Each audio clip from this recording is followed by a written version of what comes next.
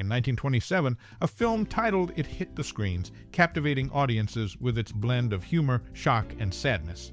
Have you ever wondered about your first encounter with this movie? Or perhaps you have a favorite character from the diverse cast? This classic offers a mix of funny, shocking, and sad moments that keep viewers hooked until the end. So, if you're curious about some fascinating facts, keep watching. After the credits roll, we're eager to hear your cherished memories and personal experiences related to this film. Share your stories in the comments below. We can't wait to read them. It, a 1927 film, holds a significant place in cinematic history. Set in a bustling city, the story follows a young woman working in a department store who strives to climb the social ladder. Her journey is marked by humorous encounters, shocking revelations, and poignant moments of sadness. Among the memorable characters are the ambitious protagonist, the charismatic love interest, and a diverse cast of supporting roles.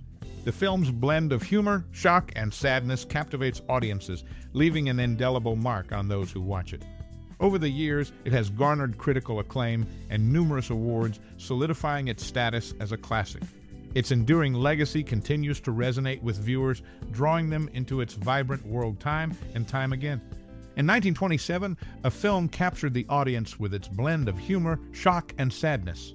The story revolves around a young woman working in a department store who aspires to climb the social ladder.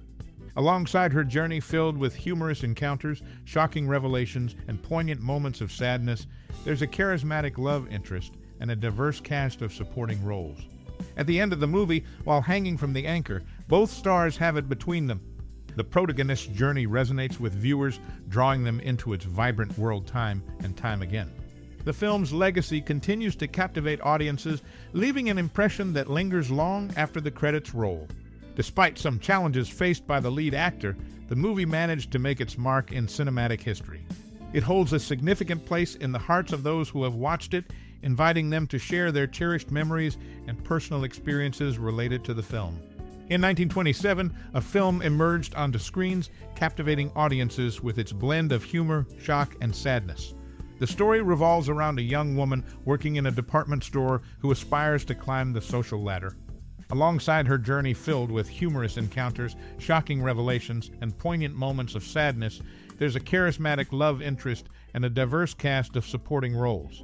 Despite some challenges faced by the lead actor, the movie managed to make its mark in cinematic history. One interesting fact about the production is that actress Priscilla recalled author Eleanor Glyn visiting the set, masked in purple veils concealing recent plastic surgery scars. The actress found Glyn pretentious and artificial, contrasting her positive experience working with Clara Bow. Additionally, Monty's chauffeur-driven car, a 1925 Minerva Town car landaulette made in Belgium, adds a touch of authenticity to the film's setting.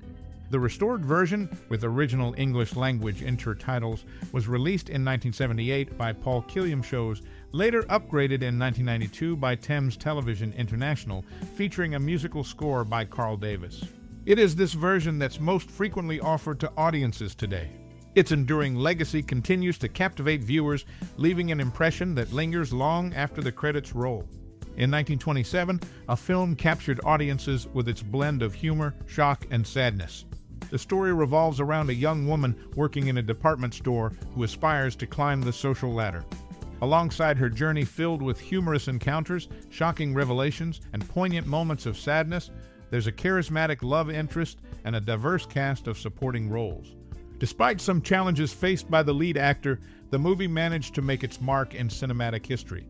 One notable aspect of the film's impact is the song Clara Bow by Kristen Hirsch for the band 50-Foot Wave, featured on their debut album Golden Ocean. Additionally, there's the intriguing tidbit that at the beginning of the film, Monty is seen holding the October 1926 edition of Hearst's International Cosmopolitan magazine. Interestingly, the lead actor, despite previously stating he would make no more biopics, signed on for the court-martial of Billy Mitchell in 1955. This Otto Preminger film, unfortunately, received criticism, with even Billy Mitchell's widow expressing disappointment with the actor's performance. Perhaps the story appealed to him on political grounds, as Mitchell accused the government of neglecting military needs. However, his appearance on Ed Sullivan's TV show to promote the film left home viewers disappointed, with critics noting his effeminate mannerisms in his TV interviews. Adding authenticity to the film's setting is Monty's chauffeur-driven car, a 1925 Minerva town car landaulette made in Belgium. The restored version, with original English language intertitles, was released in 1978 by Paul Killiam Shows, later upgraded in 1992 by Thames Television International, featuring a musical score by Carl Davis. It is this version that's most frequently offered to audiences today. The enduring legacy of this film continues to captivate viewers, leaving an impression that lingers long after the credits roll. Share your thoughts and experiences related to this classic movie. In 1927, a film captured audiences with its blend of humor, shock, and sadness. Set in a bustling city, the story revolves around a young woman working in a department store who aspires to climb the social ladder. Alongside her journey filled with humorous encounters, shocking revelations, and poignant moments of sadness, there's a charismatic love interest and a diverse cast of supporting roles. Despite some challenges faced by the lead actor, the movie managed to make its mark in cinematic history. One interesting aspect of the production is that actor Charlton Heston, known for his role in the 10 Common Commandments, played a supporting role, impressed by the veteran actor's durability despite declining health. The film premiered in Los Angeles before its New York City debut, garnering attention and acclaim.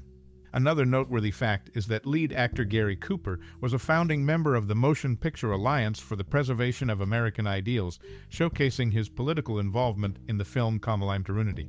These insights offer a deeper understanding of the film's production and its impact on audiences. In the year 1927, a film emerged onto screens, captivating audiences with its blend of humor, shock, and sadness. Set in a bustling city, the story revolves around a young woman working in a department store who aspires to climb the social ladder. Alongside her journey filled with humorous encounters, shocking revelations, and poignant moments of sadness, there's a charismatic love interest and a diverse cast of supporting roles. One intriguing fact about the production is that before gaining fame as the It Girl, the lead actress was known as the Brooklyn Bonfire.